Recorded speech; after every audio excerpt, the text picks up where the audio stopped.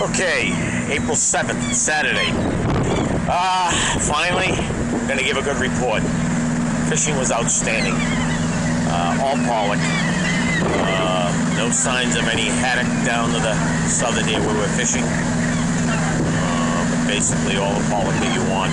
And it was a good sign. We had whales and everything else. But just to show you something, I'll show you a little, one of the boys from New York, from Yankee country. Tony himself.